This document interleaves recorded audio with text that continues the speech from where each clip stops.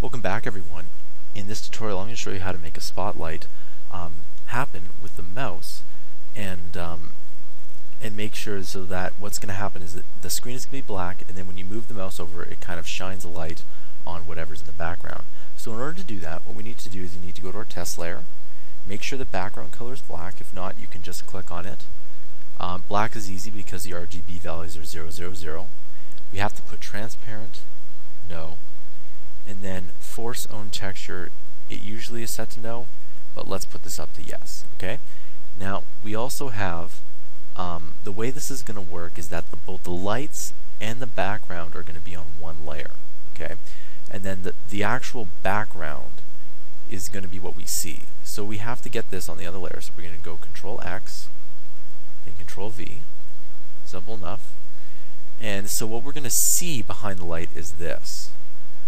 But everything is going to be happening here. So what we need to do is we need to add in the light sprite. So we're going to add that in. We're going to double click Sprite. Then we're going to open up our light. And I decided to use light. Alright. And that's on the wrong layer. So Control X, Control V, there we go, there's a light. Now you see there's nothing going through yet, and that means we have to use an effect. Now I haven't gone over these yet, but we will use these later. So what we're going to do is we're going to go to Destination Out. So before we run this, we have to make sure that this is set up to the mouse. Okay, so we have something here from another game, so we're just going to go ahead and delete that.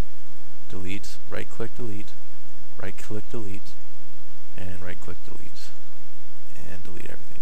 So we're going to add an event, and on System, every tick, we're going to move the sprite 3, which is the light in this case, set position to mouse.x and mouse.y. Simple enough. And that means it's going to move around. So I think that's everything. So let's just run this. And yep, there we go. So you see there's no light, and then bam, we have light there. It's a pretty cool technique, and also this looks really good. Let's just play around with this a little bit because it's so much fun.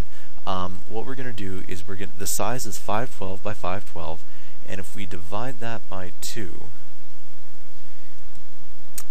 and the math skills are lacking today, and I should know this really. It's 256. I knew that. Anyway, it's always good to check if you're not 100% sure.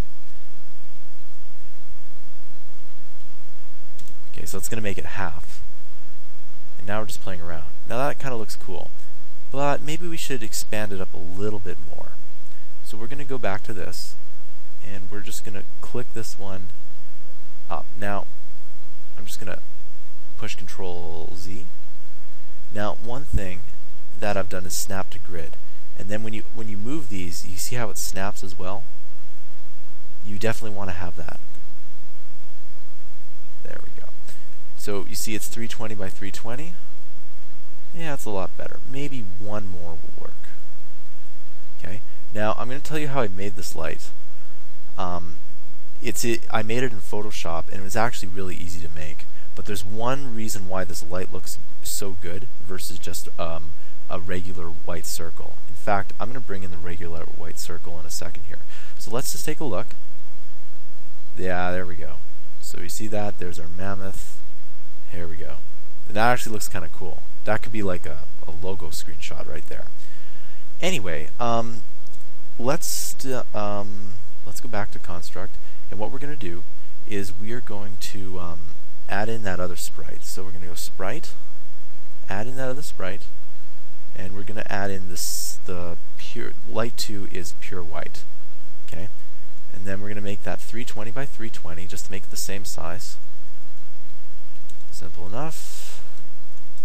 And all we have to do is change this. So we're going to right click, delete, add action, sprite 4, set position, mouse.x, and mouse.y.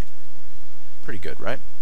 And so that way, this is now on that is using the mouse. I'm just going to move that to the side here. So let's work on it. And I forgot to do something. And what did I forget to do? I forgot to add the effect. Destination app. Alright, now that also looks cool, but there's a difference. Do you see the difference? Though the other one wasn't a pure white, it was kind of off-white.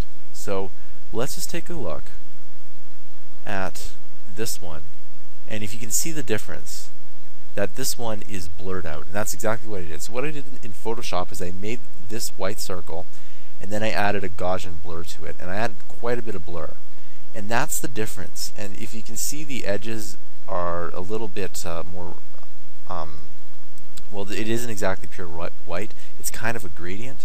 That looks way better than this. If you look at it, this looks good and it looks very clean, but that just looks a little bit more professional. So I'm going to get rid of that. I'm going to go back to my event sheet, and then I'm also going to get rid of this too. Okay, so add an event, sprite, and we're going to set the position, and we're just going to go mouse.x and mouse.y. And make sure when you're typing these in, mouse has to be capitalized. So when we look at this, looks way better. And you can play around with the Gaussian blur in Photoshop as much as you want. Alright? So that pretty much wraps it up for this tutorial. I'm wondering if there's anything else. Feel free to play around with these effects. They look really neat. Anyway, I will see you in the next tutorial. Thank you very much.